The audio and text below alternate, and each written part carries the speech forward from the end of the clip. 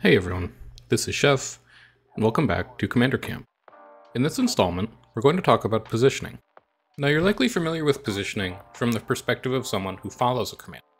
Stay close enough to their tag that you get boons, but outside of damaging abilities and skill effects. Positioning as a commander is slightly different, however. People in your squad will try and follow your tag, so you're responsible for finding good places to move and push as a group rather than as an individual. We're going to discuss three main components of what good positioning is, then we'll look at a single fight and review it from the perspective of each of those three components. So, let's get started.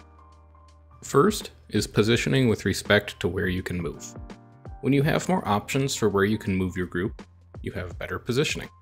In an open field fight, on flat ground, you can move in any direction you want. You and players in your squad are able to dodge in any direction in order to get safe from a bomb. Terrain, structures, and water can all disrupt this movement, which limits the options that you and your squad have available. The most obvious example of a spot that restricts movement is a choke point. This can be a tunnel, a narrow valley between two hills, or a destroyed gate or wall. In these spots, you can only move forwards and backwards, and it's easy to apply damage to a group moving through these spots. But positioning for good movement is more than just choke points. Standing against walls and cliffs, near water, or on top of walls, are all places that restrict potential movement choices. And these are opportunities that a savvy commander can take advantage of if you're paying attention to where you are relative to where enemy groups are. Second, let's talk about positioning with respect to where you can place your camera. Success in World vs. World relies on reaction times, and positioning yourself so that you have faster reaction times than your opponent is an advantage that you can use in your squad. You can give your squad an edge by fighting in places where you can easily see the enemy approaching, but the enemy has to move or rotate their camera in order to see you. You can do this, for example, by positioning yourself behind a wall or around a corner, so that approaching enemy groups don't know that you're there without the use of a Warclaw sniff ability. But you can utilize camera positioning during a fight as well. Imagine that your group is at the top of a staircase, so that an enemy group coming up the stairs has to turn their cameras 180 degrees in order to cast their skills and do damage behind them. Or you can hug the left or right side of a choke and deal damage into the entrance as an enemy group moves through. In these cases, your group has clean camera angles, while the group moving through the choke has to turn their cameras in order to damage you. This takes time, even if it's a quarter of a second, and you can use that time as a commander to get a faster reaction and a better damage spike. Last, let's talk about positioning with respect to where you can cast your skills. In other words, your line of sight. Line of sight disrupts damage between two groups, and you can use this to give your squad an opportunity to refresh cooldowns, heal up, or draw an enemy in to a more favorable spot, such as through a choke point.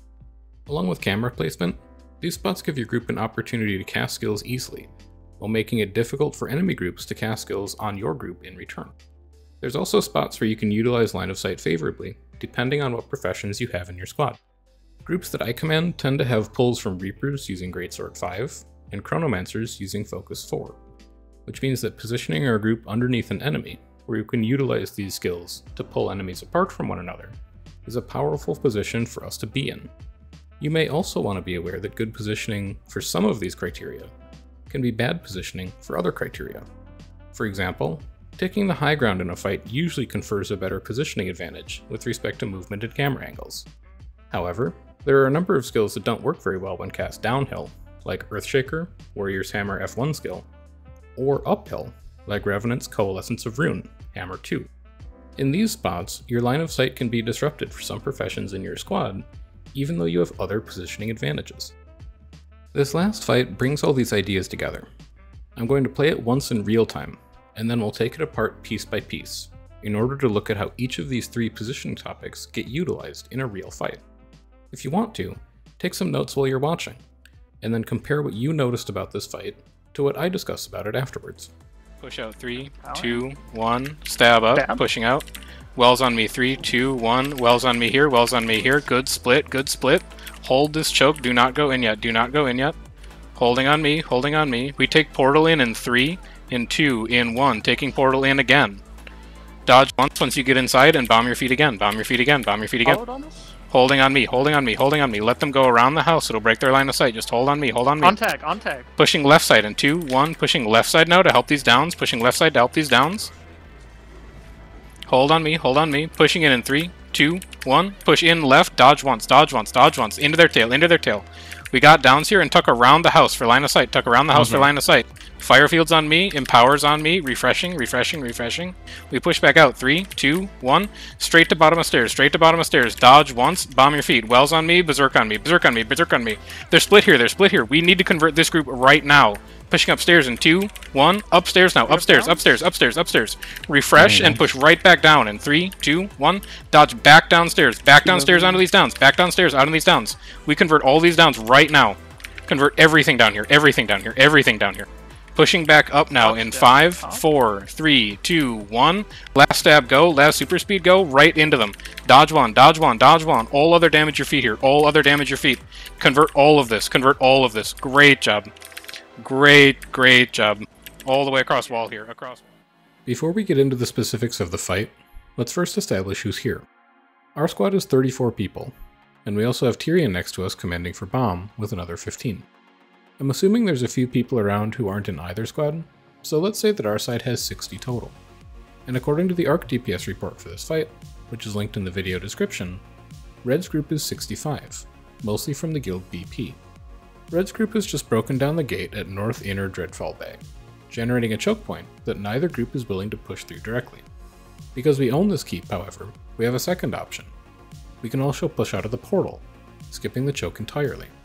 We stability up for a major push, and we take the portal outside to hit their backline, catching a number of people who react too slowly. This spot favors us for 2 reasons.